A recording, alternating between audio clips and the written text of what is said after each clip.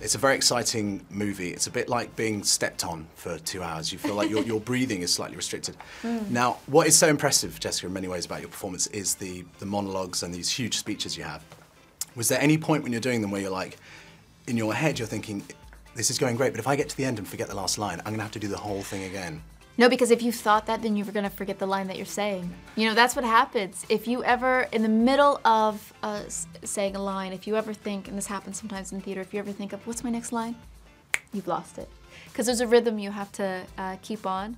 And you really, with especially a character like Elizabeth Sloane, she moves at such a fast pace, much faster than my rhythm, that if you've got to play her intention every moment, and you gotta like keep moving forward, and if you don't, you've dropped the ball. That is why I dropped the ball in my A-level theatre. Oh, really? You kept dropping your lines? It's the beginning. It's the start. It's the that's the thing. That's because you had the panic before, trying to think, what is my line? Always panicking. I think that's the problem. You just learn to relax. The other interesting thing about the movie is it's not the hardest sell in a sense that you're dealing with quite intricate politics and current affairs. And especially in Britain, we don't have the same issues. And yet it's still really exciting. Was that obvious in the writing when you saw it?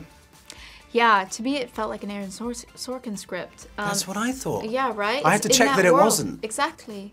It's a first-time script by Johnny Pereira, who is a Brit, who was working as a lawyer. The day that he paid off his college debt, he quit law and went to Singapore and started teaching English, and then said, I wonder if I can write a script, and he wrote Miss Sloane. I think we're gonna see a lot from him because he really does have an incredible mind, and I love the female character that he created. Part of me, when I was watching this, was thinking, a few years ago, George Clooney would have done this kind of thing, and I'm glad that finally Clooney is being, you know, bumped down the list of, you know, casting agents are finally realizing. Of political thrillers. Exactly. No.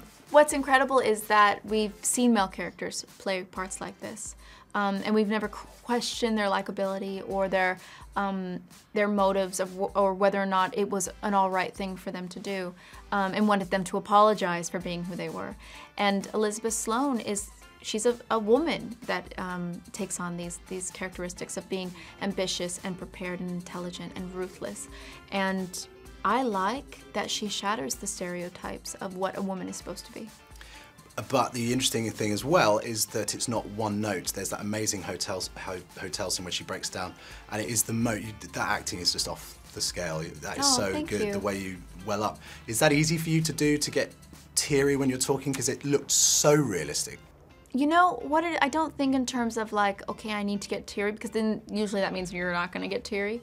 What I try to do is like fill up with whatever the character is hiding. And so you fill up, like right before action, you like just remember, okay, what is she struggling with? Okay, what did she just do to her coworker? So what is that reminding her of her childhood? What maybe did her mother do? Like all these things. And then on action, it's there, but she doesn't want anyone to see it. And so that's the trick you have to play, where then sometimes it spills out, but then you have to pull it back in. Well, and you can do that over and over. Oh, yeah. Yeah. Yeah, because if you're forcing I'm an actor, something... No. It's what I do for a living, by the way. If you're forcing something, then you can't do it over and over again because it's just all tension. But if you're just allowing it to be new and different each time, it's not like doing it over and over again, because maybe the dam breaks at a different point in the scene. And you celebrated your birthday a few weeks ago. Yeah, so I did. Happy birthday. Thank you very much. You ate a lot of guacamole. I did. See, I've been following. Did you see my Instagram? No, I have to follow. I've been living with this movie for a while because you've been on the circuit for festivals and things like that. Yeah. And you said you'd spent it in Mexico and you'd had lots of guac. And I thought, that is obviously the ingredient for a good, fun life, is it? Lots of absolutely. The avocados and beer. And chips is also delicious. Yeah. Happy for that. Hi. Oh my God!